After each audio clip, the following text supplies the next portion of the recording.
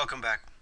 In the last video, we talked about how 4-wire smoke detectors work and how we use a power supervision relay to make sure that neither the power nor the zone circuit gets cut or gets, whatever, a wire doesn't come off.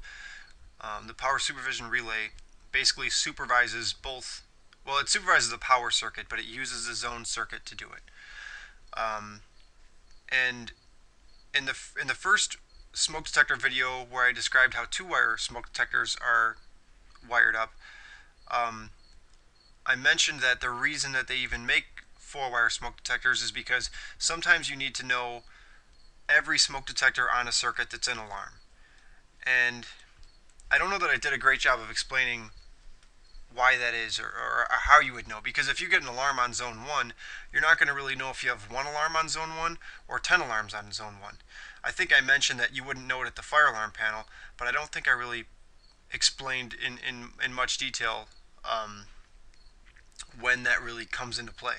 But I did give the nursing home example. So imagine you had 10 smoke detectors on a circuit, and they were all individual rooms inside a nursing home.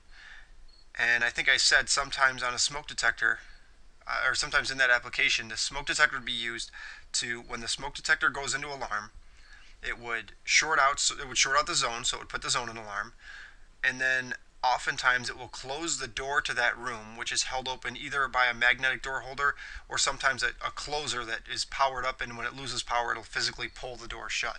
And then it'll turn on a fire light outside of the room to let the nurses know that that room is in alarm.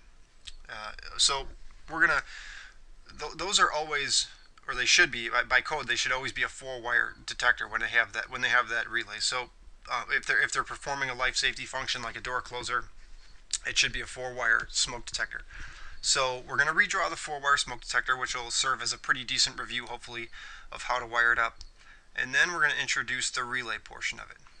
So let's start with wiring up this smoke detector.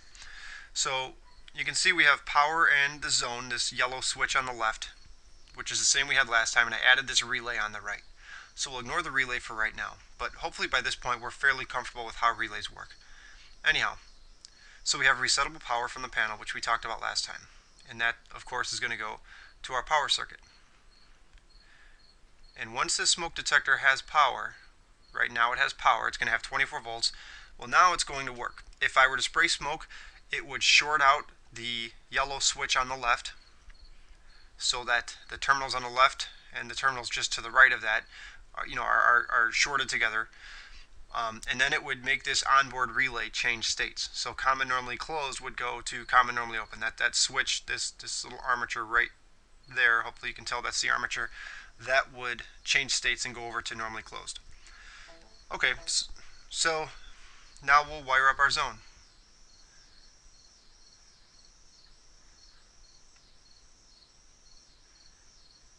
Okay, so we got positive going to the left side of that common and normally open zone circuit, and negative going to the right side of it. So if you remember, the reason that we use this power supervision relay on the top of the screen is because we need to supervise both the zone and the power. So if we had cut a power wire, we need to know it. So the way to do that is to take power out of the smoke detector and into this relay. And usually it's a wire knotted, depending on the type of relay, they make different kinds. So we take negative, and now we'll take positive and wire it up to that power supervision relay. And as we talked about in the last video, once we do that, this open switch up here is now going to close. So if we had metered before, if we had metered the 2 purple wires, metered the resistance, we would have had an open because that switch was open. Well now that it has power, that switch is going to close. So now if we had metered it, this is a continuous loop. This is like a dead short. So just think of it as one complete wire. And that's why the manufacturers made it one solid color, just to kind of give you, to kind of help, help make that obvious. And so now that we have this complete loop, which will open when we lose power, now we just need to find a way to run basically one continuous wire with our resistor somewhere in that circuit. So just like we did in the last video, we're going to come positive out of here, And you could do this either way. You could put the resistor here. It doesn't really matter because all this is basically one extended wire. So wherever you put the resistor doesn't really matter. But last time we put it here, so for consistency, we'll do the same thing. So I stopped this wire here, and now I'm going to wire nut in a resistor. And then wire nut the resistor to that other purple wire. So that part's complete. This is as far as we got with our 4-wire smoke detector in the last video. If I were to cut any one of these wires, the relay would open up. Well, if I were to cut the power wire, the relay would open up and I'd get in trouble because the panel wouldn't see the resistor. It would still power the smoke detector, and that's an important thing to point out. I didn't do a good job of pointing that out in the last video because I said no current would flow when you open up this switch if you were to lose power, say up here. But assuming that the smoke detector still had power and the zone was still going at least to the smoke detector, at least to right here, if you were to spray smoke, it would still put it in alarm. So if you had this resistor came loose or something, or if this power supervision relay failed, the smoke detector would still work because it has power to this point and the zone is still intact at this point. So once it shorts out, it would still work. But anyway, so let's move on and let's look at this relay now. If any of this was confusing, I recommend going back and watching the last video, or maybe even rewinding this video to the beginning and seeing that wiring again. But so before I mentioned the door closer and the firelight. So I'm going to bring that into the picture right now. Imagine this being a fire door in a patient room in a nursing home. And there, you could really be any application you want. And then outside of it, we'll imagine this is a firelight. This isn't a very good firelight, but it is what it is. So this would usually be located right outside the door in the hallway so the nurses could see it. And now the only other thing we would need is another power supply, right? Because a relay is not going to give us any power. So now we have these three things. We have a power supply, we have a firelight, and we have a door closer. So if I had wired up 24 volts, we're assuming that this firelight is 24 volts and its magnetic door closer, or door holder in this situation, is 24 volts. If I had wired up power directly to the firelight, it would come on. Similarly, if I had wired up power directly to the door closer, it would come on. But we don't want the firelight on at all times, right? We only want it to light up if there's a fire. We do want the door closer held open at all times.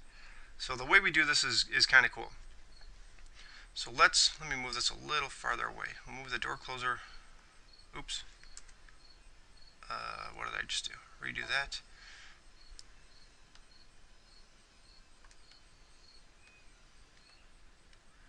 Alright, we'll move this down. Okay, so let's wire this up. So if we're using the relay, we want to always have power at the door closer or the door holder, and we only want power, and we want it to drop out an alarm, and we only want power on this firelight when the smoke detector goes into alarm. And we're using the same power source. So what we can do is we can take two wires right off this common. We can take right off the negative leg of the power supply. So hold on, I'm not in the right tool. So if we come off a negative, we could take one wire right to the firelight, and we can go out, or we could take another wire right off of here to the door closer. So that doesn't really do anything, right? It's just one leg of the circuit. That's not going to do anything. So now we take our positive leg, and we're going to go to common. And it's important here that we go to common, and you'll see why in a minute. So from common, I'm going to change colors here. From common, we're going to take this normally closed contact. We're going to hook a wire up from normally closed up to positive. So right now, if you follow this, you've got negative going to the door closer, and you've got positive going through the common, through the armature, back out normally closed. So this has power. The door should be held open right now. And on the normally open circuit, let's see, what color should I use? We'll use orange. On the normally open circuit, I'm going to take this and go right to the firelight. So now your screen looks like a complete mess. We've just got a bunch of wires going everywhere, but I'm kind of limited on space, so I did the best I can. But if you follow it one at a time, it's fairly easy. Oops. we just followed the door closer. That's complete right now, right? So that has power, the door is open. The firelight is not on right now because this common is not completing that circuit. We've got 24 volts basically. We've got the positive side of 24 volts sitting at this common switch. So whichever way this switch goes, that's which way the voltage is going. That's the way the voltage is going to go. So let's assume we spray smoke in this device, or there's a fire in that room and it goes into alarm. What's going to happen? Well, we know our zone's going to short out, right? The smoke detector is an alarm, so the zone's going to short out, and it's going to put the fire panel in alarm. So then your horns would go off, or whatever functions you have tied to the panel. If you have fire doors like we talked about before, those would close, but those would close in the hallway. Usually those are like the main common areas are tied to just to the general alarm, so they'll close on any alarm. But in most cases, the patient rooms will only close when that smoke detector in the room goes off. So again, this is the smoke detector in the patient room. So now this relay is going to change states on the smoke detector because it's an alarm, right? So that armature is going to go from normally closed to normally open. So now this has continuity, and our fire door is going to close because there's no longer 24 volts on this purple wire up here. But our firelight is going to come on because now that 24 volts, which we took to common right here, it's going to common, right? That's now coming out onto normally open, and it's turning our firelight on. It already had the negative sitting there, so now our firelight is on.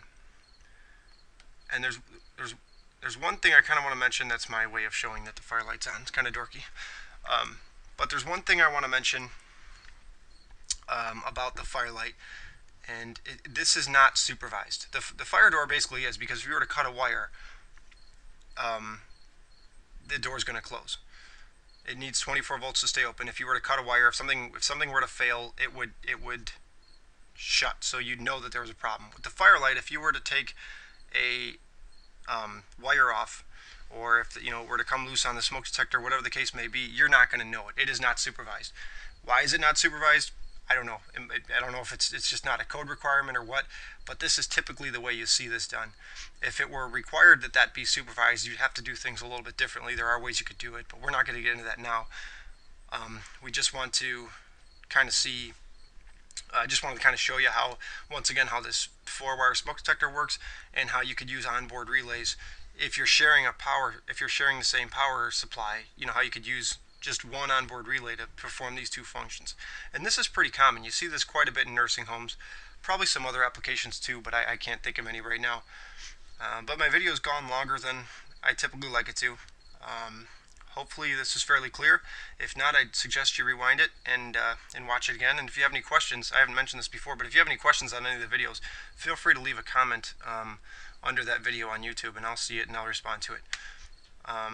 Or any comments or questions or suggestions. If I did something that doesn't make sense or that needs to be fixed, let me know. Thank you, and I'll see you in the next video.